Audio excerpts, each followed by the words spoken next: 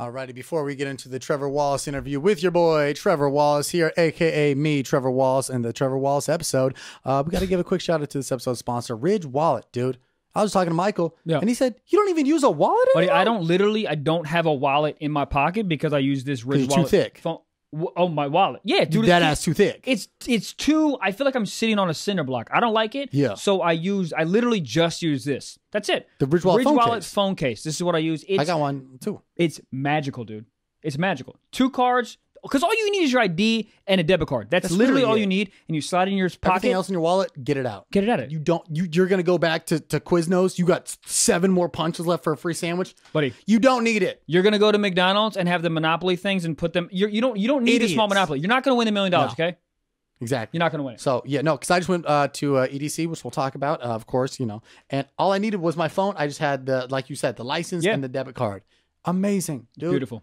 Whoever thought of this, shout out to them. Ridge Wallet, shout out to you, dude. So if you want a Ridge Wallet wallet or Ridge Wallet phone case, go to ridgewallet.com/socks for 10% off your order. Get it.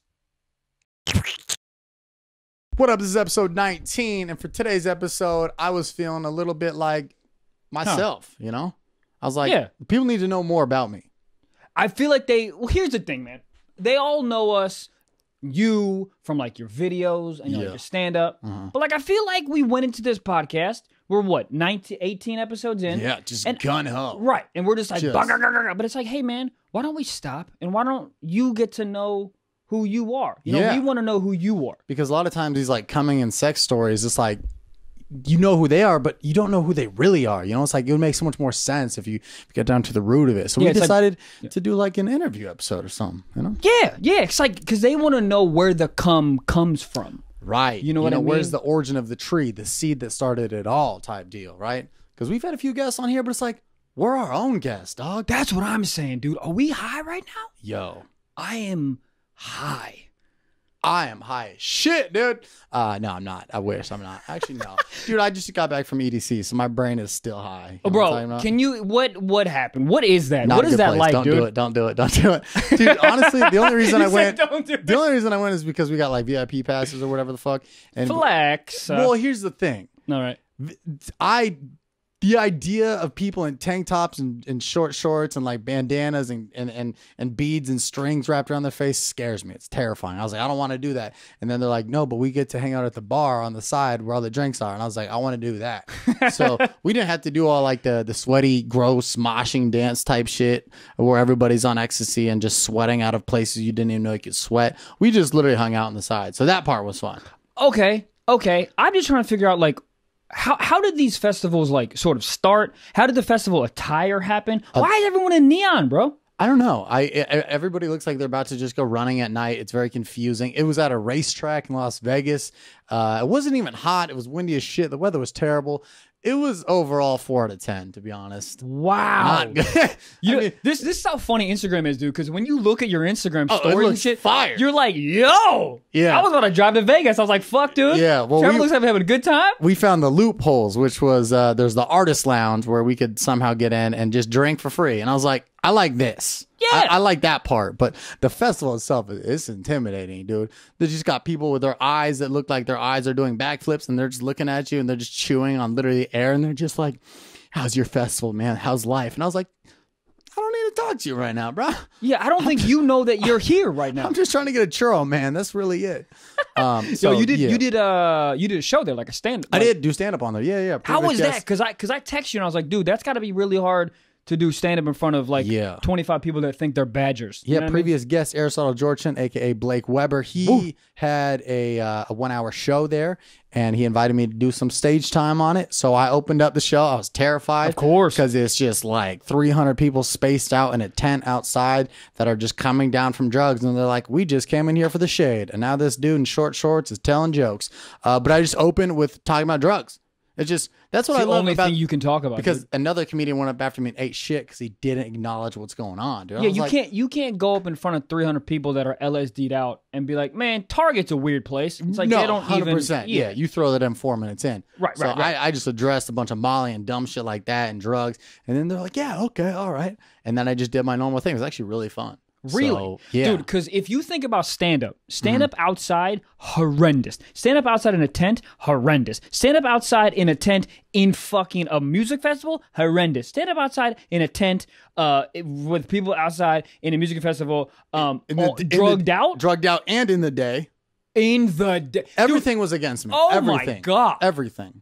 Couldn't have been like a worse setup for me. Like I would have rather like performed for like thousands of people on chat roulette with their dicks out. But like I was like, this was fine. It worked out. It was a really fun time. Is chat roulette still going on? Still. I went on it the other day. I was bored and it's still Fuck dicks. you. Did still you really? Dicks, still dicks. It's just a bunch of dicks. They gave up.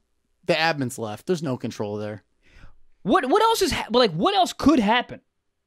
Is like I don't understand what. So what was the point? The point was to like just chat with people randomly. Yeah, I think so. I think it was just like an interaction type thing. Everything turns to jerking off. Yeah, literally. That's what the world succumbs to. It's that's what it is. off. Snapchat's now is just jerking off. Instagram is trying to fight it, but it's getting there. Yeah. So Facebook is jerking off if you want to talk to your mom while jerking off. Yeah, that's what Facebook is with a racist guy in the comment. Yeah, exactly. Right. So that was dope. But just 5 days of camping is just you'll just feel dumb in general.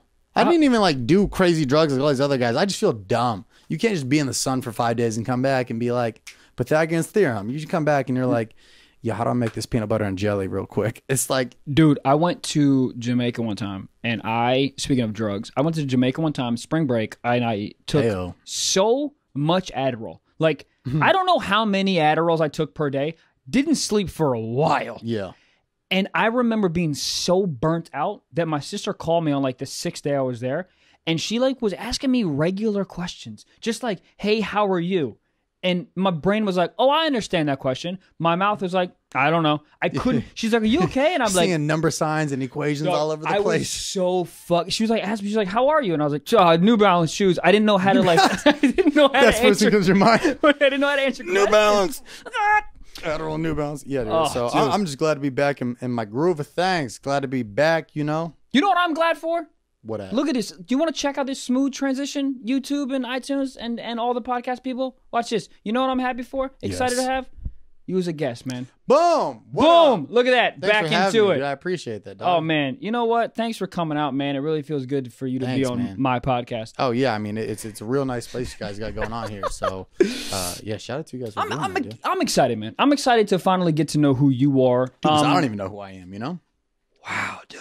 Maybe you did learn something at a festival, man. Dog. I took a whiff of somebody doing some black tar, and I was like, what is the meaning of life, Speaking of meaning of life, dude, where are you from, man? Where is Trevor Wallace from? Where is he born and raised, dude? In Naperville, Illinois. You just made that up. No, that's a place. You just made it up. Naperville. Yeah, watch this, dude. I was born in Mystic River, Montana. Okay, but that's a place. That's not a place. That's got to be a place. I just made it Mystic River? I just made it up. That sounds like a Wyoming place, if anything, not mine. Yeah, Naperville, Illinois. It's like an hour outside of Chicago. So that's why, like, whenever like I'll like flex Chicago teams, even though I don't know shit about sports. Naperville, Illinois. I don't even know what it is. I haven't been back. It's a dumbass name.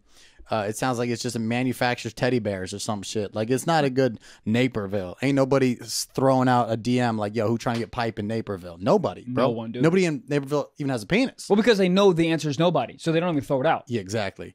So I don't know the Nape. Who trying to come through to the Nape, the Ville? I don't know what you call it. Napeville sounds kind of dope, though. Napeville sounds like a rapper or a tape that Nate Drogg dropped. Nateville sounds like a place in like Atlanta. Yeah, that used to be a project, and people always rep Nateville. Nape. Yeah, that's hard. Napeville. Yeah, you had the Naperville. Trash, dude. Fucking trash. So that's where you were born? Yeah. That's okay. How long? Yeah, we'll get back there. We'll get back there. So that's where you were born, raised there. So I spent like 2.5 years there. Okay. So my parents were there for work, and my mom's from California, and she was like, "Yo, this cold weather, fuck this." And then so I moved down to Ventura County straight off that. So I grew up in Camarillo, California, and spent up until I was 18 there. What do your parents do? So my mom is like a food writer. She does a lot of like freelance writing stuff, writes for food magazines and stuff like that. Is that why you're flexing the fajita shirt right now? Oh, you already... Come on now, fajita shirt. Them sizzling bitches. Yo, buy them! On sale now, link in bio. Yeah, my mom's always been a big foodie. She's like done all this stuff, and she's always done that food writing, and like they used to own a food magazine together. Really? Yeah, so my mom would write for that, and then like hire other people to freelance. My dad would help with publishing, and then also doing the sales for it, like the ad space. Oh, and then my dad shit. recently just retired, but before that he was in the bicycle industry, so he sold like Diamondback and all that stuff. So he was always in sales and shit. And he was So he went from selling pizzas and food to selling bikes. opposite. Oh, Started flip with bikes. Started with bikes and just flipped it on over to just slanging that ad space in between articles. So your mom got him into that? Your mom was like writing food shit? Yeah. She's like, then- you still want these fire dinners? And he's like, yeah. Right. My dad can't cook for shit, so it's funny. He's That's- like, he's your typical dad. Like, if it ain't breakfast, he's fucked. Like, he's like, yo, I got these scrambled eggs on lock. Well, you want me to do what with the chicken breast? Nah. I can make an omelet. Dad's crush it at breakfast. I don't know what it is, but the second you drop that nut and you got that kid 9 months, you just, something inside of you is like, I can cook a full course breakfast now. Yeah, but then after breakfast, after like 11 a.m., you go, I don't know what a kitchen is. Right. You're fucked. Why is that? I don't know, dude. That is weird. Yeah. Yeah, you're fucked. Like, you're just fucked, dude. You're like, honey, what time you home? 5? Okay, yeah, I could figure something out for that. Cereal. We could do cereal for lunch. Cereal. How was the upbringing? How did your parents like bring you up? Was it a strict house? It was kind of strict. I Really? on the block. So I grew up with like a lot of my like really good friends growing up. Like I lived near a school, so a lot of the parents on that street there was a bunch of kids on that street. Right. So we all hung out together. And out of the group, my parents were like the strict one. Like when we were all outside kicking it, ain't nobody was like, we should go to Trevor's house. Right. Everybody's like, we should go to Andy's house or Kyle's house or Michael's house. Because Michael's house didn't give a fuck. Michael's house was like, yo, Tostitos pizza rolls for breakfast, lunch, and dinner. Like, damn. Like he was like, you ever have the friend growing up that like their parents always had the terrible snacks for you? Yes. That was Michael's house. It was like, yo, we got Gushers by the fucking grip. Dude, let me tell you how much I like Gushers, bro. I love them. Oh my God, They're dude. amazing. It sort of feels like someone's coming in your mouth, but like who cares at that point? It's so good. If a man coming in my mouth tasted like Gushers, I'll be fine with it. Bro. What's up, man? I was going to say, dude, like, dog. Gushers are the greatest thing ever created, dude. I don't even know how to describe what comes out of that when you bite down. But it's the best gel ever. Dude, it tastes like passion fruit man semen. Yes. You know what I mean? It does, yeah. Do you know what I mean? Like if a dude was born in a passion fruit and just like kind of just marinated in it long enough, you know? Yeah. Or he lived close to like a field of just like sex and lemons, you know? And he's just, that's where Gushers, bro. Whoever invented Gushers, shout out to you. Your taste buds win a fucking Academy Award, bro. Your mom should write about Gushers, dude. Yeah. Oh, but yo, mom, remember that 5-star restaurant you were writing about today? Fuck that, Gushers. Dude, your mom's review of Gushers would just be sweep. That's it. Just period after sweep. She's like, fruit semen. I was like, that's it? She's like, yep. That's it. Fruit semen. Why do you think your parents were so strict, man? Because you were asshole. They were like born into that. I think both of my parents had really strict parents. Right. They were very like my grandpa. Like first of all, like my grandpa was like the world's greatest guy ever. He was a veteran. Okay. He used to work for NASA. Right. NASA. And he used to eat oranges with the peel on it. Full peel. Like an apple? Full peel. Like an apple. Whole thing. I don't. Have honestly, I told you the story about no, this? No, dude. I was in full tilt in with your grandfather until you said that. But dude, that's the manliest shit ever. And I asked him, I said, why do you eat with the peel on? He goes, well, when I was in the war, you didn't have time to peel the orange. He said, you either peel the orange or get your face shot off. What do you want? And I was like, yo, you ever hear something so manly? Your dick's just like, yo, I don't need to be here anymore. Yeah. I was like, I'm not a man. I'm not. Yeah. That was the manliest thing I've ever heard. I got two questions. One, what did your grandfather do with a pineapple, bro? Oh, he just. He eats that bitch like a corn on the cob, dude. Bro, I use that thing to kill some people, bro. You just grab it by the husk and just start swinging around like it's a bat with nails in it. Oh, if you swing it fast enough, you can kill at least 3 to 4 Charlie. Could fuck somebody up. Oh my God. I don't know what he would do with that. I'm gonna be honest, dude. Orange peels are so bad that I might get shot in the shoulder. So I can peel it. You know what I mean? Like it's like, really bad. Yo, this arm don't work, but hey, fuck that peel. So I think they were just like very traditional, like it'd be like if I was like near my grandpa and I even disrespected my mom at all, he would Right. he would just look at you, and then you would feel like he would telekinesisly beat my ass. Ooh. Like he wouldn't even have to hit me, and I would feel like I got hit. Dude, when you get emotionally beat, Oh. it's worse. Oh, It's he would do that shit. Oh my God. Do that shit. Dude, I just so many times when your dad's like, no, I'm disappointed. Oh. You're like, can you hit me in the face, please? I'd rather you hit me in the face. Take that back, reverse the car into my face. Yeah. Do you have a pineapple? I'll be better. Hit me in the face with a pineapple. Yeah. Like, please. Oh, yeah. I'm disappointed. Hit me, please. Fucking disappointed, dude. That's so true. So he was one of those guys. He was just like the smartest guy, just shredded, buff, worked for NASA. So like the standards were high. And then your dad sold bikes? What a disappointment, bro. yeah. No. But like his dad was like another like just traditional dude. Like Right. like he worked in a heavy metal shop, and he cut off his thumb one day and just had a nub. Just had a nub. Like Dude, that's some gangster shit where you cut off your thumb and you just go and you just leave it on the ground and you keep working. oh, bro, I would have been like, fuck this job. I'm gonna go take this nub, put it in my Chili's at Wendy's, and try to get some money off suing them. Dude, that's a really good idea. But that's the bitch answer in me. That's like the millennial. Like I could probably make a couple mil off this. Wow. But this dude was just like, don't need it. Got another one. Buddy, that is literally the most apt description of the difference between like that generation and our generation. Oh yeah, bro. They leave it on the ground of the Ford Motor Company, and they don't even tell anyone. It's kicking under the rug. Yeah, they go, hey Jim, why is your arm bleeding? And he goes, I don't really know. He doesn't even tell anyone. You pick it up and you put it in your Wendy's chili. Yes. And then they go, oh my God, there's a thumb in there. That's what you do. Millions of dollars. Wow, dude. Yeah. Wow, dude. So they were just like, so. But what was dope is because I wasn't on the best path in like ninth grade. I was like smoking weed and doing shit, and I don't think I was on the best path. But my parents really eased up once I got into college. Once I got into college, and they saw that I started like finding like what I wanted to do, like in film and stuff. They're like, he made it, right? Because they were strict, because they're like, he ain't gonna make it. Because they just didn't want a son to stay at home until he was 37 and just microwaved every meal. That's just what they didn't want. And just gushers. Yeah.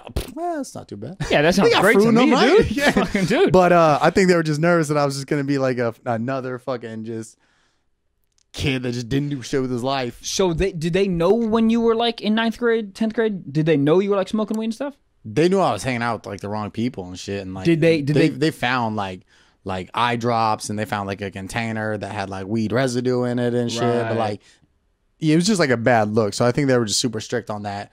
And then once I like got my shit together, now we're like cool, you know, which is dope because Oh yeah. yeah, I don't even but like it was always weird growing up and having the strict parents. It's never like something to be stoked on, you know. Right. Was your house a fun house? Did you have like pool or anything, or was it just like that's it? Now my Like an neighbors army had the fun bunker. house. Like it was separated. It was like if I wanted to play video games, I went to this dude's house. If I wanted to go to the pool, I went to that dude's house. And if I wanted the good food, I'd go to that dude's house. Like it was spread out like between the three. Right. And if you wanted to be depressed, you go to your house. My house, yeah. Right. And since my mom was always a big chef, like as a kid, you're not impressed by good meals. So my mom would be like, "You have the friends come over here." I was like, "Mom, nobody wants roasted carrots, you know." 0 people. But now, as an adult, I'm like, "Yo, fam, I could fuck with some roasted carrots." What is that? I don't know. I had something out last week, and I was like, dude, I'm an adult now. My whole life, Brussels sprouts. My mom would make me Brussels sprouts, and I'm like, "Hey, Mom, I'd rather be an orphan. Yeah. I'd rather be an orphan than eat these. Brussels these sprouts fucking are the Brussels sprouts." orphans of vegetables, Dog. But now, bro. I will put, dude. I tweeted something like a year ago. I was like, "Why did I sleep on Brussels sprouts? These are some bad bitches. They're so good. They're so good, dude. You cut them up, put a little bit of bacon, put a little bit of lemon, salt and pepper, put it in the air fryer. Everyone can go suck a dick. Dude. They're so good, dude. I feel like when you're like becoming an adult, like you know how when you become an adult, for me at least, is when you transition from a titties to an ass guy. I feel like when you feel that way. I feel like when you realize Brussels sprouts are good, that's when you become an adult. Because when I was growing up my whole life until I was about 20, 21, I was like, titties are the only thing that matter in life. Why does anybody need an ass? Right. And then you see with a chick with an ass, and you're like, fam, hey, I'm an adult now. Like that's an adult thing. But can I ask you this? So, do you think you became an ass man just because the social climate, everyone became ass men? Because in the day, like when our parents were alive, ass was not a thing. You never there was no rap songs about, hey, I like big ass, eat it ass. No, it never was like pants. that. They were all like, man, you got big titties. And like titties was the thing. Right. But now it's like I that's the thing, is like I don't know if I like ass or just Instagram made me like ass. Like it pushed me into that. No, I like ass. Okay, I'm gonna try to go with you on that. But no, I think because for me, like, as a kid, bro, like, I don't even know. Like, growing up, being a teenager and seeing titties, your mind just... Oh, I can't even handle it. Yeah, just explodes. Yeah. But, like, when you were younger and you saw an ass walk by, you were never like, oh, that's a fat ass. Were you? I would, like, it would go past my mind. I wouldn't... Or was it just not highlighted like that? I was never ass man. But here's a question. Do you think that when you were younger, you were more of a titty man because you were used to sucking titties to get milk? Like you're closer to that age? Does that make sense? Like you idolize boobs because you used to eat for them shits. Nothing? Nothing? I was just trying to think what would make me an ass man at that point, you know? Right. It's like one day I saw a reflection of myself wiping my own ass, and I was like, "Yo, damn, girl." Dude, I don't even know. I don't even. I think that's like the first sign of puberty is when you see that girl. We've talked about this before. Yeah. It's like when the first girl, when you're all grown up in school, and the first girl gets titties. Wow. Everybody loses it. But there was never really a day where it was like, "Yo, Jamie got ass." But let me ask you this: don't you think now it is? Don't you think now? Because dude, that's kind of true. Yeah, because now it's like that. It's relevant. Like big ass is like it's hot. Kim Kardashian's ass. Everyone's talking about it. So now it's like it just seeped down to young kids. So now maybe 5th, 6th grade. Yeah. You know what I mean? Gabriella got a fuck guy. Gabe got a big ass. But damn. But there had to be chicks when we were growing up that had fat ass, but nobody just noticed it. Well, we didn't know to fetishize it. Right.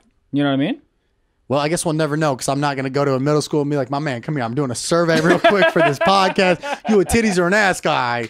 But to bring it all back, right? I felt like I became an adult when I realized the importance of ass. Thus, the same way with Brussels sprouts. It was like Brussels sprouts were around me my whole life. I hated them. Never. They were never appealing. They were just a green, sweaty bulb. Ugh. Just looked like a fucking Shrek just dolled up into like a ball of goo. It looked like Shrek's testicles. Yeah, not good, right? No. And then you just fry them, and they're what? They're amazing. Dude, they're amazing. What about sweet potatoes? How do you feel about sweet potatoes? Same thing, right? Same thing. Bro. Sweet potato fry, same thing. Exact same thing. Bro, it's to the point where, like, I am blowing my own mind with vegetables now. That's when you know you're an adult. When you're like, like I had this the other day. I'm not proud to say this, but it was cauliflower mashed potatoes. It was mashed potatoes made from cauliflower. Why wouldn't you be proud of that? Let me tell you something. Give it to me. This shit was incredible, dude. It was so good. I was like, yo, this is a thing? It's like, that's when you're an adult, is when you just realize that vegetables can be good. Yeah. And you get stoked on it. Let me ask you this, man. Have you ever had cauliflower crust pizza? I haven't. Good? Whoa. I don't know where to get some good ones. Trader Joe's. They got it? Trader motherfucking Joe's. It's fire. Yeah, because all you have to do is buy the crust. You get cauliflower crust, and then you decorate it. You know what I'm saying? Yeah. You decorate it however you want. Jazz that bitch up. Jazz it up, dude. Yeah. Yeah. And it's good? Oh, man. Oh, it's dude. I want to try it, though. Oh, my God. Next question, dude. Boom.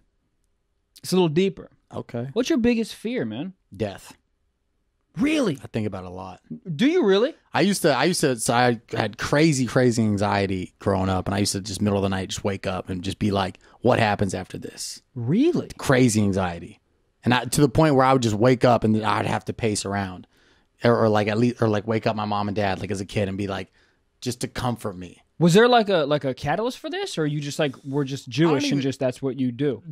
I think it's just Jewish. You just fear about shit like that. Yeah, You're like, what happens when I die and I still have 19 grand in my bank account? You know, it's like, who gets it? Yeah, exactly. Yeah. So that's always been a thing, and that's what I love about what I'm doing now is I'm so busy, I don't have time to think about dumb, irrational shit like that.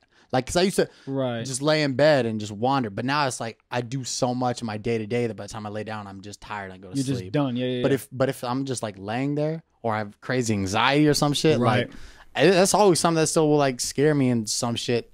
But that's like the craziest fear for me. And I kind of just don't think about it now, I guess.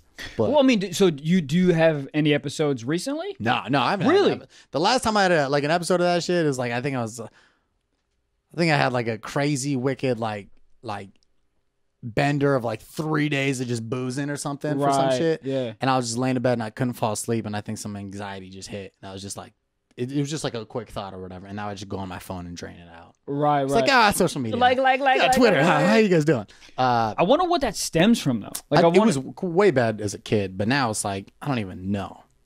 Yeah, I wonder. I'm just saying, like, even as a kid, like, I wonder what that stems from. Just like just the extreme fear of the unknown. Essentially, I mean, it's you know what I mean? Yeah. Where do you lie religiously? I feel like because that one feeds into the other. Because I feel like if you're very comfortable with where you stand on your religious beliefs and what's the next phase, you can sort of quell that fear of like death because you have an assumption of where you're going to go. Where do you stand religiously? So mom's Jewish, dad's Christian, but in the Judaism world, they just be flexing. So if your mom's Jewish, you're just Jewish. Yeah, isn't that funny? They just like, yo, Christians, I hear you, but no. They're like, yo, that's a cute request. Mine. You want this? Yeah. Mine.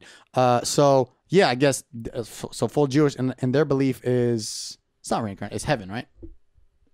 You know, what's so funny is I'm half Jewish too, and I don't know Reincarnation? No, it's definitely not reincarnation. No. That's Hindu. No, I think it's just heaven or hell. And I think my mom would like comfort me with that growing up. There's some part of me that feels like Judaism, they don't believe in hell. Is that wrong? This is where we would ask our producer Gabe. Yeah, but also I feel. You know what is weird about being Jewish? If you're Jewish and you have any tattoos, you can't be buried in a Jewish cemetery. Correct. That's wild. Well, it makes sense because that's like the first markings that you would get in a concentration camp. So I feel like they're like, hey, man, remember that whole time where a lot of us died and the first thing they did was put tattoos on? But then you also see people with Hebrew tattooed on them and you're like, that's like double disrespect. Right. It's like double fuck you, you know? So that's the biggest fear. And I just cope with it by just staying busy and just not thinking about it and just doing what I want to do and chasing dreams. So my next question is, do you think that you've sort of just tamped that fear down and haven't really dealt with it? Do you ever want to deal with it? Because it manifests itself because of other things that are happening in your life, right? Yeah. So do you ever like think about maybe doing like therapy or anything like that? I've thought about it, but like I don't even. It's weird. I think at this point now I'm like doing fine, well enough off that. That I wouldn't. But I think when you get older and you got those questions, it's like, you know, if you got therapy, then do it. But I don't know. I'd be interesting to see what therapy does and all that. But also it's like I don't really think about it on a day-to-day basis. So I feel like therapy would only make me think about it more. See, that's interesting because I did therapy for like 2 years. And it's a crazy experience, man, because you have these like staunch beliefs, right? You have these like things that are like, this is why, and this is why, and this is why, and this is my identity. Then you go to therapy and the motherfucking therapist breaks it all down, and you leave the therapist's office being like, oh, cool, I don't know who I am. And they like break you down and rebuild you up with sort of like they hope that you're like heal and the proper building blocks to be like a better human being. Gotcha. But it's interesting because like you just leave being like, oh fuck, I don't know who I am. And like that's the process. So I wonder like if you're just the question is, I wonder if you're just tamping all that like anxiety down because you just don't want to deal with it, and let's just hope it doesn't manifest itself in like another. Hey, probably. Yeah, I don't even know. I think I'm at a happy place in my life now. It's just a point where it's beautiful. Like, you know. So I don't think about it. Next one. What do you think in a relationship? Right. Mm-hmm. What's a deal breaker for you? What's the number one deal breaker for you in a relationship? Oh man. Yeah. See, mine is always like dumb shit, like clingy, just like stuff like that. Okay. Or just not understanding like how I operate as a person, I guess. How do you operate as a person? It's not smooth. Cause like our day-to-days vary every day in a sense where like I love the flexibility to be like, oh, I can go do this. Oh, I can go do that. Right. And if like, I'm like, oh, I got to go film or I got to do that. Or like trying to explain to a girl like, oh yeah, I'm gonna go do 3 open mics this night. She'd be like, what? Do you want to talk to strangers instead of me? Right. And you say yes. Yeah, you're like, yeah. Yes, 100%. And I will pay $5 at every one of them. Okay.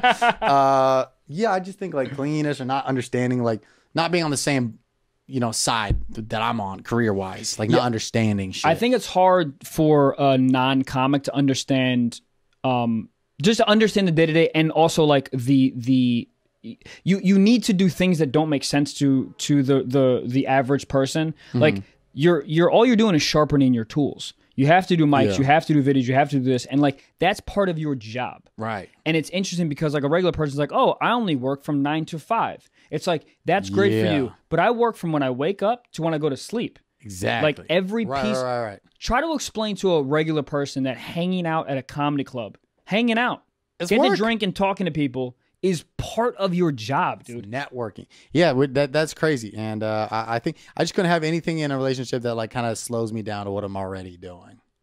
Right. Right. I had the same perspective, and I actually told my therapist that. And because I had this like staunch belief that if I had someone else in my life, it would like slow me down. Right. And he was like, why do you think that's like law? And I was like, well, that's what law. I think. So maybe I'm in the same boat that where you used to be in. What they say. Right. I'm just getting free therapy advice right now. Like, what did you should take out a voice memo? Okay, girlfriends. Right. So how do you know? But that is a real thing. And I think it's like a. I mean, I sort of talked to when Kev on stage was here. I sort of got his feel on it. Exactly. And that's what he said is what I believed, and he kind of reaffirmed those beliefs. It's like you have to find a person who understands all of the nuances of your job, and then also takes those nuances and is they love you more because you're that motivated. So when you go, I have to go to a mic, she goes, I like that. Good. You're motivated. As opposed to, so you're just going to leave in the middle of this fucking new Netflix show? I'm stoked to be at the point I'm at in my life now, because now it makes sense. Like, like 3 years ago when I would have like told like all the goals I wanted to have, a girl would be like, right, but stay at your desk because we're watching Game of Thrones tonight afterwards at 5:30. Like, but now if a girl comes into my life, she's like, oh, that's what he does on the day to day. Right. So that's like it's a good point for somebody to see what my day to day is now. So now I'm finally taking girlfriend applications, because beforehand I was just like, haven't made it yet, like ladies, chill. So send it to his email address. Booking. I got my manager and shit. So hit them up if you trying to get that fucking boyfriend, dude. Trying to get them gushers in your mouth, Woo! Them fucking passion fruit bad boys. So this is an interesting question I want to ask you. Okay. Do you know what a character breakdown is? Obviously, like if you all right, so if you have for people who don't know, right, if you have an audition for acting, there's always a character breakdown for the character that you want to be, so you understand more detailed what they want in the casting room. Okay, so Trevor, if you had to give yourself a character breakdown, what would you say? Oh, yeah, it's tough. It's gonna get sad. Oh no, do we want sad, bro? This is the point. We all want to know who you are, man. We all want to know why you are. It's a guy who he's smart when he wants to be smart. Like he knows what he wants in life. He knows what I'm trying to think. Like if I were to give this casting description, this guy knows what he wants in life, but he doubts how he's gonna get it in life. That doesn't make sense. Nope. No, it does. No, it does. Well, let me see. So does it? Go ahead. Let me see here. Yeah, he's like he gives off a Can I try? Yeah, go. What would you say? Articulate it. Yeah. Are you saying that like a guy who sees himself as confident and understands his goals, but fears his ability to accomplish those goals? Boom. Like people see him as a super successful dude who does blah blah blah blah blah, but he's kind of like, "Am I doing this right?" You feel, in his own like way, he's like, "Oh yeah, I'm doing something right." But so he's just kind of like he's a fun guy to be around, but he's got his own world and shit inside. Right. Which would also be the hardest breakdown to ever get. If I got that, I'd be like, "Yo, real quick, how do I act this?" Yeah, I would just need to take that to every therapist in LA and be like, "Yo, transcribe, please. What is this? Who is this guy?" What are some more qualities that you perceive that you have? I think it's like passion. I think passion is like the biggest thing. Like once I find something I really like, that's like all I care about. Really passionate, and kind of like will work until that gets done, that whatever that is. Right. So it's really about passion, because there's so many things that like I need to do that's just like adult shit. Yeah. It's like I will put off doing anything adult related if it's not career related forever, bro. I'll turn in my taxes with 3 seconds left, and then But anything I Oh, want dude, to do. your car right now only has 3 tires. Bro. It's had 3 tires But I can for 2 drive months. on 3. I know. So we're good. And then when it gets to 2, I'm going to put all the weight in the front and we good. I just made a motorcycle. Yeah, it's just a passionate dude that's always looking for something that he is good at or something. I like that. I like that answer. What's the one thing people always misunderstand about you? That me being quiet, like just when I'm by myself, is like pretty introverted. Yeah. People think that I give off like a dick vibe. Like even in the comedy scene, coming up here in LA, like Right. doing all the open mics, like my Yeah. first year out here, people are like, oh yeah, we just thought you were kind of a dick because you wouldn't talk to anybody. I was like, no, it's just in my head. Right. I was like, I'm scared of all of you. What do you mean? Yeah, Like, isn't that so funny? Because like people who are quiet, not all the time, but generally like there's a bunch of fears in interacting with everyone, and then the other people who are interacting with each other look at that person who's quiet and says, Right. he's a dick. It's like, no, or that person's just filled with fear. yeah. Well, also I think if maybe this is just a comedy thing, but it's like if you have any somewhat of like you dress up or whatever, you have some like fashion or whatever, and you like style your hair, and you're just like don't talk to anybody, like, oh, he thinks he's better than everybody. I feel like a lot of people think that when I don't talk. Bro, when literally, like when I mention you, when people who don't know you, they're like, ah, man, I fucking hate that guy's hair. I'm like, Yeah. what are you talking about? Yeah. Like comedy people are so well, first of all, it's just based in extreme jealousy. But it's like people are. Oh, that's the money maker right here. What's up? That's the money maker right here. This hair. Ooh. Oh, dog. Let me tell you something. Do you know how many people? Because we're gonna get to y'all's questions too. Do you know how many people there? So we'll get to a fan question right now because it leads into this, right? Yeah. So Kazoo _ with 4 5 zeros and a underscore at the end, right? Too many. Just it's so hard to say that, right? number. But I want to give him a shout out because he wrote a question. Hair routine. What's The your hair hair- routine, It's the buddy? same one every morning. Give it to right? me, bro. And it involves, this might be shocking to nobody, a blow dryer.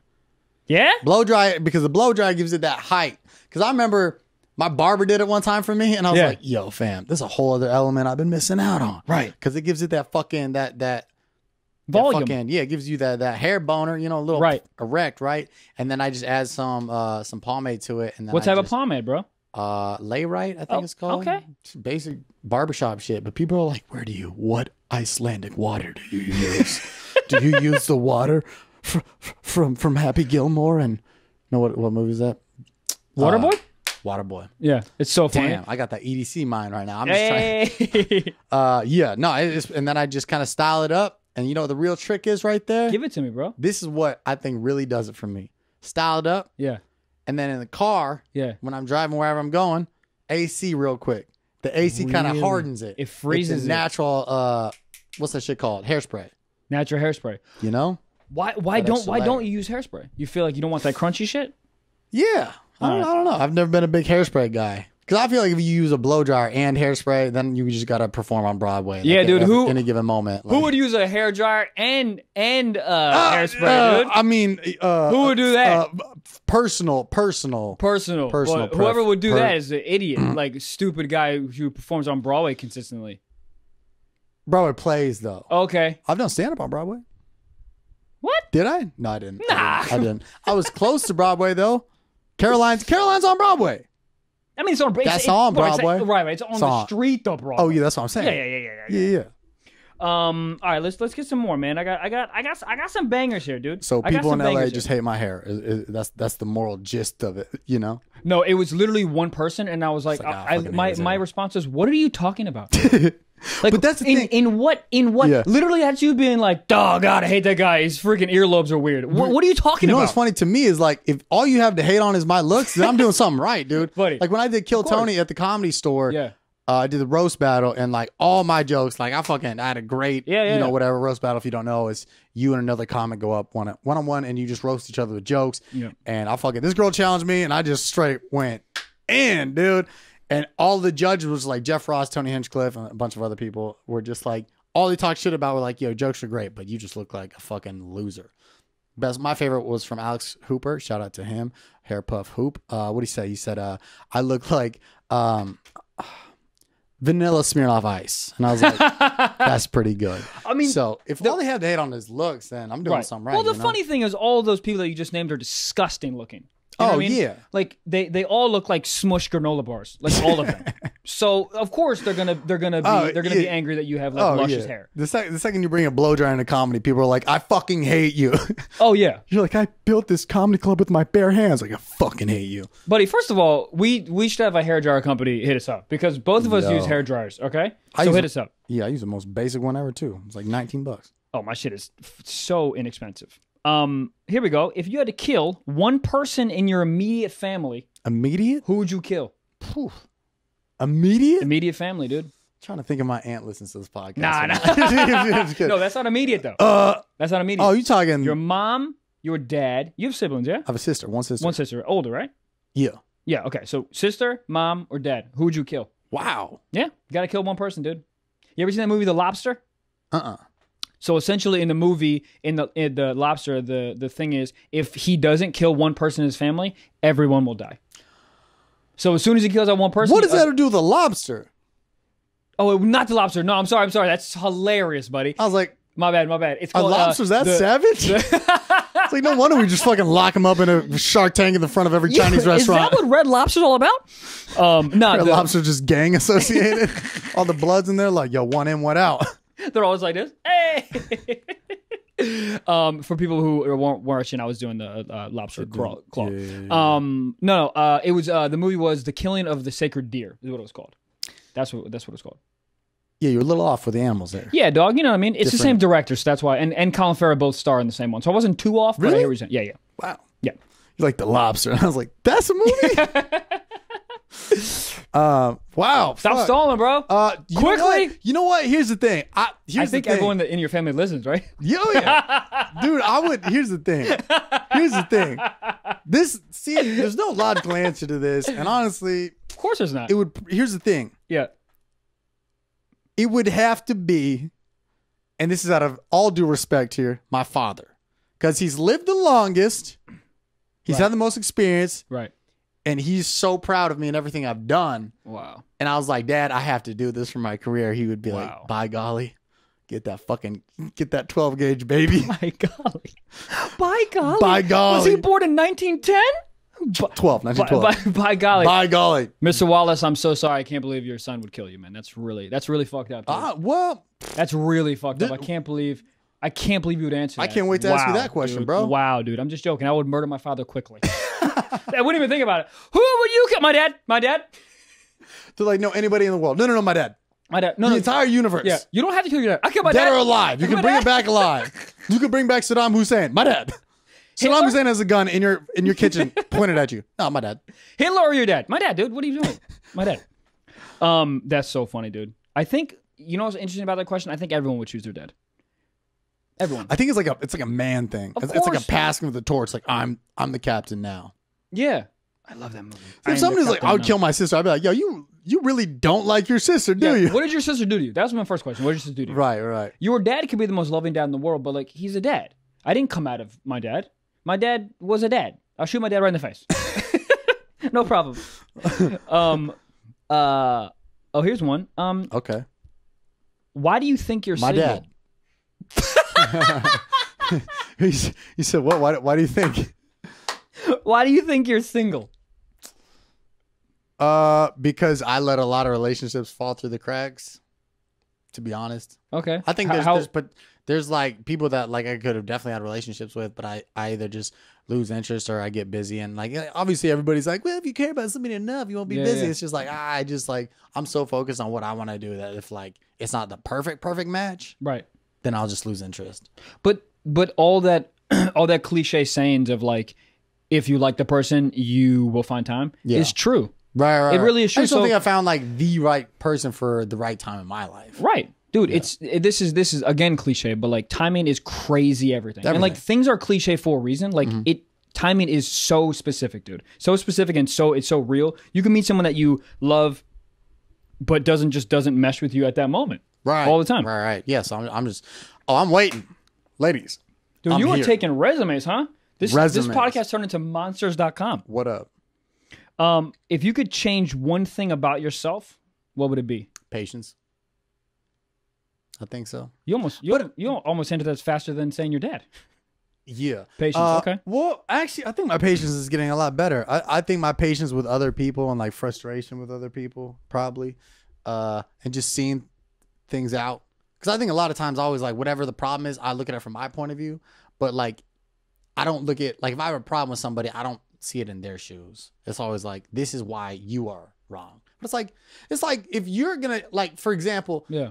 my roommate never refills the Brita. I was like, this fucking asshole. But you know how many fucking spoons with peanut butter residue I've left on the sink? He's probably walked in and be like, I'm going to kill this motherfucker with a spoon one day. So I just want to see more sides to the story. Like you can't just snap on somebody and be like, okay, Mr. Perfect. And I was like, yeah, you right. I did leave out a few spoons this morning. Okay, right. It's all about just trying to be like empathetic and sympathetic to everyone's like, yeah, to everyone's situation. I would want to change that. Yeah, just have a more broad point of view. It seems like you are. I feel like to be self-aware of. Oh, you want it to be more like instinctual. Yeah, but like simple shit. Like if a waiter takes forever, I'm like this bitch. But it's like who knows what's going on in the kitchen, right? You know. But like the instinct to be like, man, fuck this. You know, it's like that's where I'm at. So just be like patient and understand like other people are going through shit too.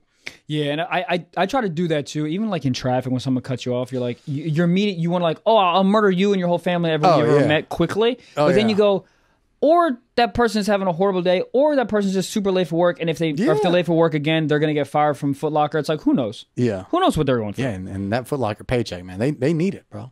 They need that paycheck to buy the new spoiler. Do you believe in aliens? See, that's another thing is like, I just keep it so zoned into my own life that like, there's gotta be. I believe in aliens, but I don't think they look like what we think they look like. What do you think they look like, man? I think everybody thinks of all these green fucking antenna things. I think they literally look like, you know, the dude that's like the, hey, you guys, right? Yeah. That guy. Okay. I think they just look like we all look like some form of like I don't even know. I think they just look like if gorillas were shaved and then hit by a garbage truck. Like I think there's just other creatures out there that they might not like. They just, I don't even know, bro. Yo, I don't think we can see them. No, that's what I think. You just, in what sense? I think they have helped us along the way, but I don't think we can I don't think we can see them. I think they've helped us like. I think it's an energy. I don't think they like walk around. I don't think you're like, oh shit, what up, Chad? Like, I don't think it's like an alien like that. You know what I mean? An alien named Chad? Yeah, who knows, dude? They're trying to like assimilate. They're like, what? I can't have a normal bro name too, huh? What should I name myself, Chad? Yeah. I don't know, man. Okay. If let's see, what do I mean? I came up with some bangers, dude. So let's. Okay. First time you were on stage. 17. 17. Yeah. How was it? Bombed? Have to. Well, no. I got a false perception of like a laughter, right? Because I did it my first time on stage. I did this thing. It was like I did this like comedy like workshop. It was like 6 weeks. Yeah. And then at the end of it, you got to perform. So the crowd is all like recital type moms. Like it was the same as if I was like a kid doing tap dancing or some shit, and all the moms are just like, you can't bomb, honey, you're great. Right. But it's like the same reason, like you ever watch like a third grade play and then they get like a standing ovation, you're like, that shit was trash. Terrible, the dude. Fucking trash can forgot his one line. He had one line. One line. And it was a sound. It was just like, bah, bah. Exactly. Like, how do you forget? And he blew that. He's over here barking like a fucking golden retriever. No, that's her line, dumbass. You're an idiot. So are you guys 5 years old? Sure, but fucking remember the bar, dude. I'm saying we live an hour away from LA, and you're gonna you're gonna flop a line. Idiots. So it was all like a crowd that like wanted their kid. I was the only kid there, but like everybody, all the other comedians were like, you know, young adults or professionals, whatever. Right. They wanted their friends there. So I did a 5-minute set, and I did 3 topical jokes up front, and then I did a story about going to court for not wearing a helmet ticket, and talked about being the only white kid in the court. So I had like some sort of a point of view. Yeah. And I blacked out on stage. Like, I don't know what the fuck happened. Of course. But I remember the first laugh I got, I was like, yo. Yeah, that was the first time I was on stage. And I was like, yo, I actually fuck with this. Because it took me like 17 years to be like, was I just decent at something? Right. That was the first time I legit realized I was like, yo. Yeah. Did you realize when you got off stage, you were like, oh, this is what I'm going to do? Pretty much, yeah. How did you fall into stand-up? That moment right there. No, I'm saying like, how did you even get How the did that courage? come about? Well, no, how did you get courage enough to even do the class? Like, was it just you or like your friends? It's were actually like, kind of like it's like a real Disney Channel ass story. Give it to me, bro. My mom actually recommended I do it because it was like in the local paper. They had an ad. It was like Ventura Harbor Comedy Club. That's like my hometown club. I'm actually going to be there this weekend. Friday and Saturday, 25th, 26th, bro. Be there Friday and Saturday, 3 shows. It's my home club. I love that. Oh, I just got fucking whiskey dicked on by the mic. It just flopped right on my chest. Just dick to the chest, you know. Heard me talking about gushing. I was like, Oh, I'm done. but yeah, so my mom cut out that ad and I was like, nah, fuck that. Because anytime your mom tells you to do something and you're under like 20, you're like, whatever you say, I don't care. You're my mom and you're wrong. Right. And then I was like, I waited around. I was like, okay, fine, I'll go. And I remember the first class I went to, I wore like moccasins and some like dumbass like skate t-shirt. I was like an hour late and I was like, yeah, what up? I'm here for like comedy, I guess. And then the dude like had me write some jokes and he's like, oh, you already know the structure of some jokes? And I was like, what?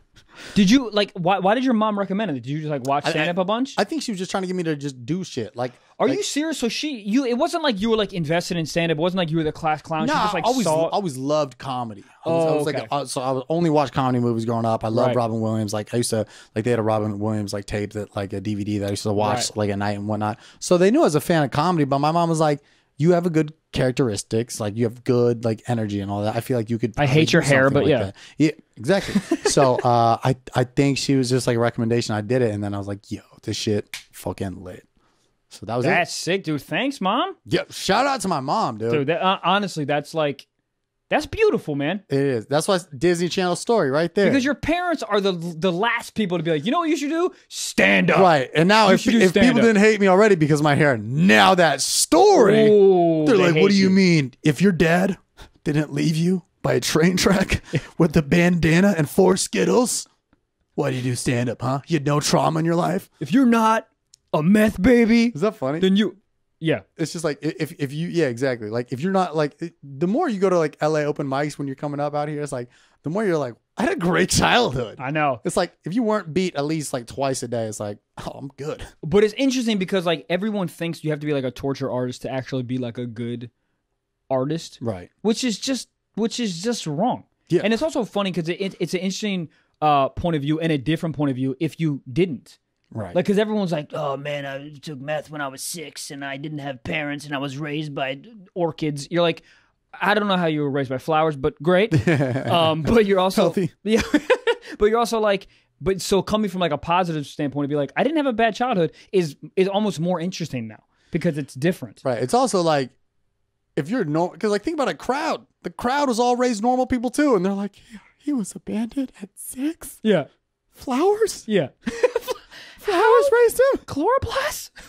It's like you can't relate to shit on that point, but yeah, no, that's. I mean, listen, dude, even if you come from a good childhood, you're fucked up. We're all fucked up. Yeah. Everyone's parents fucked up. No one knows what they're doing. No one tells anyone how to raise a kid. You just have a kid, you have Isn't sex that the in a Burger craziest King thing? bathroom, then you have a kid 9 months later, and then they go, good luck. And then you gotta like read a pamphlet, maybe. I think that's why it takes babies so long to talk, is because you're spending so much of your life being like, fuck, I don't know what to do with him. Yeah. And the baby just can't translate it. So you get like 3 years of a bypass of like learning. That's your buffer. Buddy, that's why your baby learns to walk, because it's trying to get the fuck out of there. Yeah, dude. but those first couple of months is just like, you could say whatever. And that baby's like, get your shit together. You got a fucking premium trial right now of a real life thing.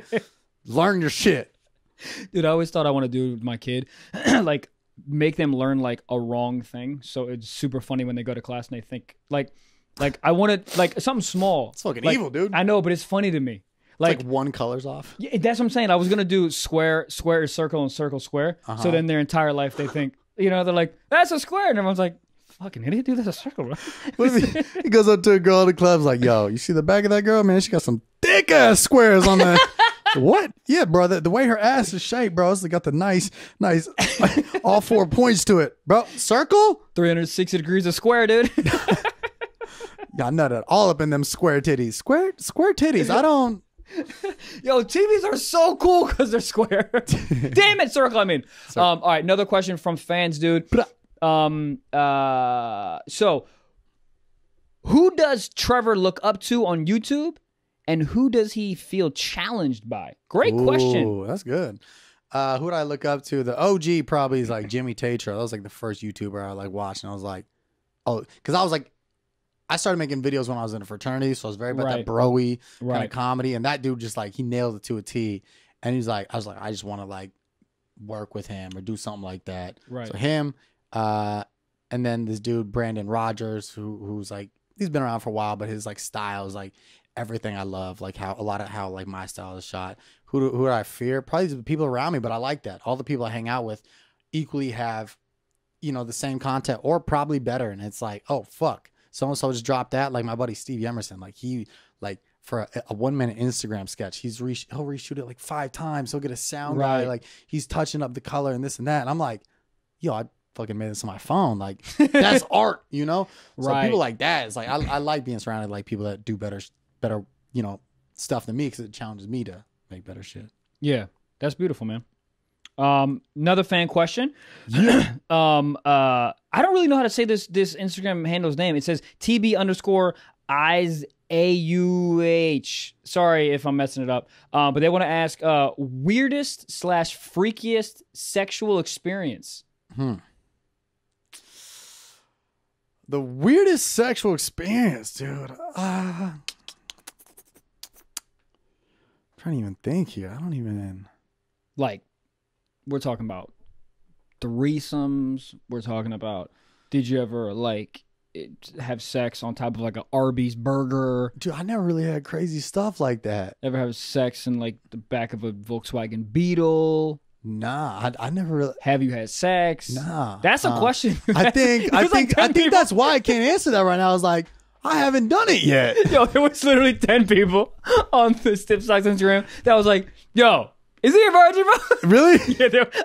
Yeah, there was probably honestly like 10. Damn. You know that question earlier, like, why do you think I'm single? Because I'm a virgin, bro. I'm saving this shit for fucking my marriage, but I can't have marriage if I'm not in a relationship. So I'm straight up virgin to the fucking ground, dude. Real talk, though, I think you're a passionate lover. I really think. I feel like I want to be wifed up, ladies. That's what I'm saying, dude. That's what I'm saying. I feel like people see Instagram like stars or whatever, and they think that like, for some odd reason, they think they're like, oh, this dude likes to get fisted on Wednesdays. It's like, what? Yeah, dude. That's what I think, dude. That's what everyone thinks, dude. Never came across my mind while scrolling through the timeline. You're lying, dude. You're lying. Okay, once, and it was just while I was looking at the Rocks page. But I feel like there's some people. But you know what I mean. But I think you are. I think you're a good dude at heart. Yeah. And I think you want to be wifed up. And I think that you're a passionate lover, dude. That's my character breakdown. Are you a passionate lover? Can you answer me? Are we talking in life or just in bed? In bed. I'm a nervous lover. There we go. Every time I have sex, not that I ever have, it's just, bro, it's just in my mind. Okay, you got this. Focus. Don't nut. That's all I don't know about passionate. Like, you know the most passionate thing I've ever done is? In college, I dated this girl, and we both loved John Mayer. Okay. And like, oh, no. Here's the thing. Dude. What did you do, bro? One night, we both got drunk. It was like, what's your sexual fantasy? Blah, blah, blah, blah, blah. I think I was drunk. I was like, yo, I want to fuck while John Mayer is playing acoustics in the other room. I said that, right? So one night. Hold on.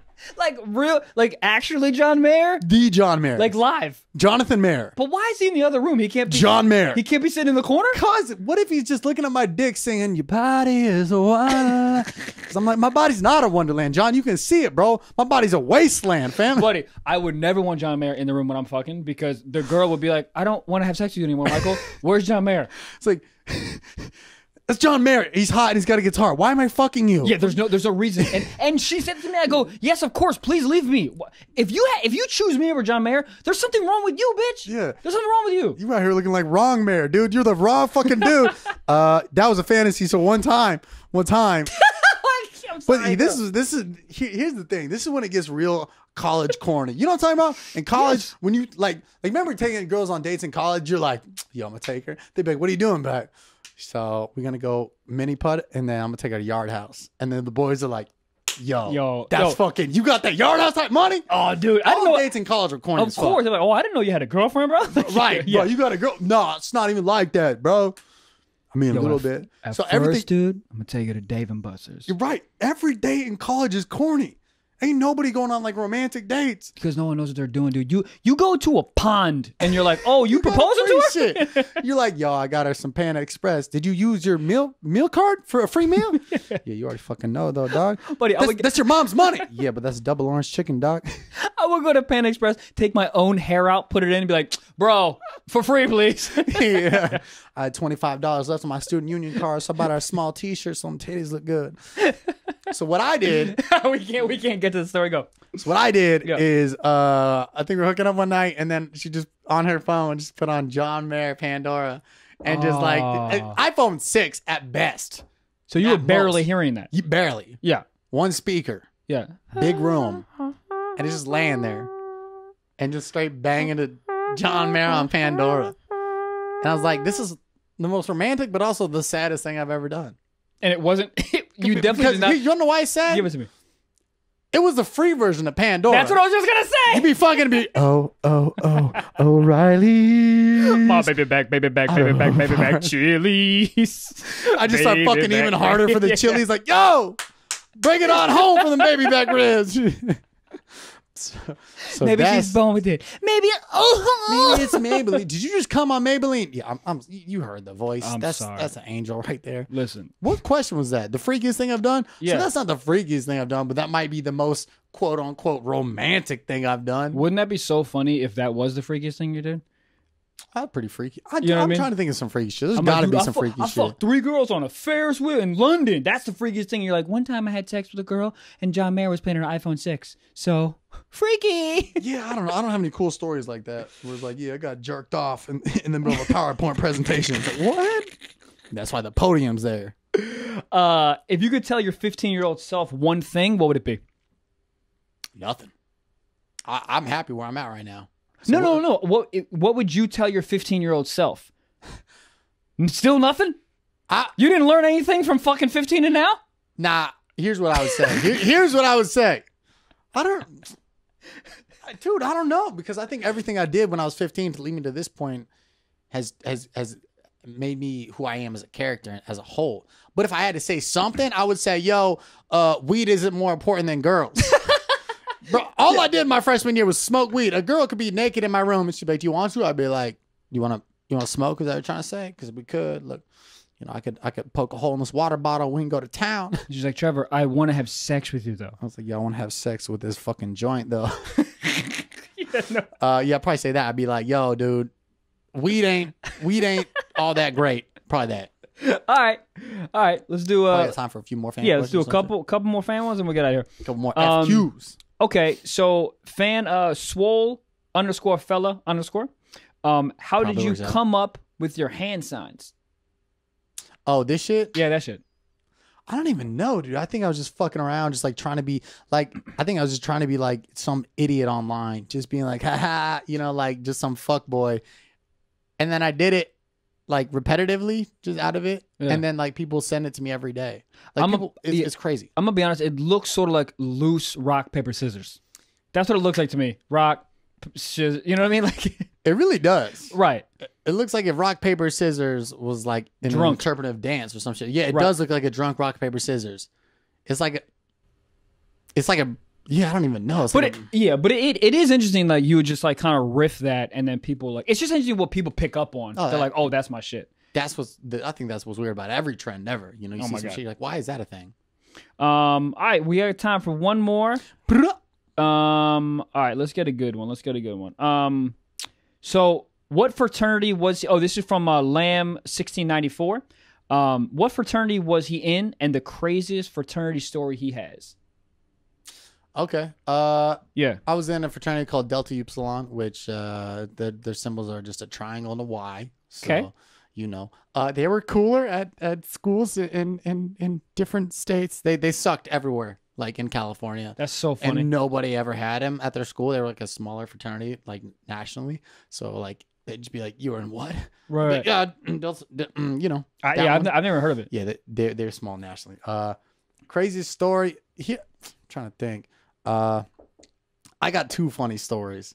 Give it to us. Here's a funny one. So, and this will probably at some point come back to full circle or something. I love it. Might as well get it on the record now. Or full square. So there was a fraternity called SAE there. Okay. And they were just a smaller they were just small house, just the smallest fraternity, just little guys, right? And one night my roommate got really drunk. Well, we were all drunk, and he goes, "I'm gonna take a shit on their letters." So we go and we steal their letters, right? Yeah. And my roommate just in the middle of the fraternity courtyard just shits on it, just log right on it, and then pees on it. And then for whatever reason, he's like, I'll do that, but I won't take it back. I was like, okay, whatever. So me and another guy carried this giant Sigma, this huge block letters, like 5 feet tall, probably big. What? They're big. What is it made out of? Which is wood, because they had these like posted up in their front yard for anybody's access. Why are you taking them? To shit on them. oh, my bad. I thought he shit on them there. No. We took them back to our fraternity. This is like a drunk night. It's like 3 a.m. We take them back, whatever, because their house was around the corner. And then we come back, and he does that. So me and another guy go to drop it off at the house. And after we drop it off, we take a different route. And right as we do that, some girls who were going to SAE they only saw me. They saw me leaving the house. Oh no. So these girls go inside and they're like, Trevor Wallace just shit on your sign. But I didn't do it. So SAE comes storming up to our house the next day. They're like, blah, blah, blah, blah, and they're fucking losing their minds. Yeah. And they're like, Trevor, you did it. And I was like, I don't want to snitch on my roommate. I was like, nah, wasn't me. And they're like, okay, then who did it? And I was like, okay, I did not do it, but it wasn't me. More of the story, our fraternity president was really close with SAE. So I had to go and apologize to their whole chapter. No. Sunday night. No. But it was the weirdest apology ever, because I was like, I'm sorry, somebody in my fraternity shit on your letters, but it was not me. But I am sorry for that person. But I had to be the face of the shit campaign. No, dude. So everybody in SAE still thinks I shit on their letters. So y'all took the letters back to the place, and then that dude shit on the letters at your place. Yep. And then you took them back to the thing. Yep. I'm not understanding. Like, was it a violent shit, or was it just like a little turd that sat on top of the letters? So we when we put it back, we laid it on its back. Okay. Gotcha. So it was a log. It was not a peaceful thing to carry. This was like after Taco Bell log. Not good. You know what's so funny about people shitting on things? They always have it ready. There was like, man, I'm gonna shit on this. I go, how do you have a shit ready all the time? We got toilets all over the place, but you were just ready for this moment? Just ready. And they play it off like they don't. They're like, I don't know if I can. I could probably squeeze one out. And then it's just like, what? Yeah. So yeah, I had to go to the chapter and apologize, which was hilarious, because like they're all like, yeah, okay, you didn't do it, but you for sure did. But I was like, no, I didn't. Yeah, it's so funny how you've never had to apologize for someone else. It's just so it's just that I don't want to snitch on my roommate. So shout out to me for not being a snitch, dude. Yo, snitches get stitches, dude. Dog. That's what your parents taught you. That's what I'm saying. Then another funny one is one time I have a lot of dumb drunk college stories. Of course. Got punched in the face by a bouncer at a bar. That was cool. But one of my my personal favorites is we played BYU in football one year, and we all dressed up as Mormons and went to a tailgate. Yeah. Oh, this is like pre-PC era. This is like to a Mormon, this was the equivalent of going blackface. That's what I was just gonna say.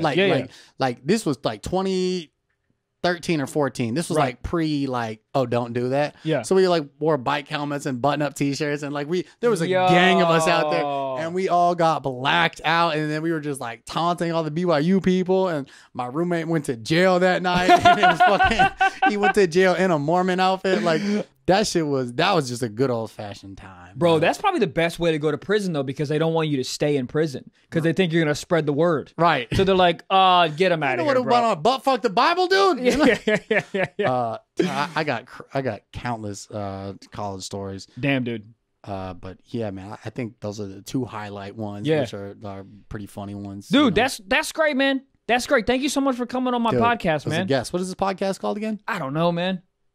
I don't know, man. Yeah, I don't know, man. By Michael Blaustein. That's a good one. Yeah, sick, dude. Sick. Dude, listen. I hope that you guys learned a lot about Trevor Wallace. When we do the next one, you guys can be like, oh, you guys will be more informed on why he is the way he is. Exactly. And then now when I talk about John Mayer, they'll be like, oh, his passion. Your body's a wonderland. You're telling me you wouldn't have John Mayer? Maybe the apartment above with the window open while you fucking. What? I'm saying you wouldn't have John Mayer, maybe the apartment above, window open while you fucking. Oh, dude, that's amazing. Yeah. But I always just think that the girl's gonna be thinking about him as opposed to me. Who would you play then? Like Tekashi or something? Someone just disgusting looking. Yeah, Tekashi's not that gross. Really? Looking, yeah, he's not that gross. He's pretty. He looks like a human now and later, I think. Yeah, he looks like a human porta potty. Oh, Jesus Christ. Porta potty on like a gay pride parade just with all the confetti on top. All right, well, that'll do it, man. Thank you guys. Episode 19, the Trevor Wallace interview, dude. Thank you, Trevor Wallace, for coming on to Stiff Socks.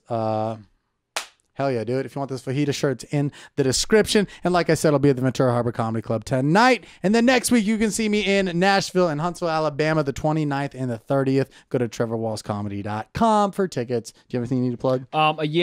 Second week of June, I'm going to be in Lincoln, Nebraska at Comedy Loft. And then third week of June, I'm going to be at Lake Tahoe Improv. Come out. All my tickets are on michaelbblaustein.com.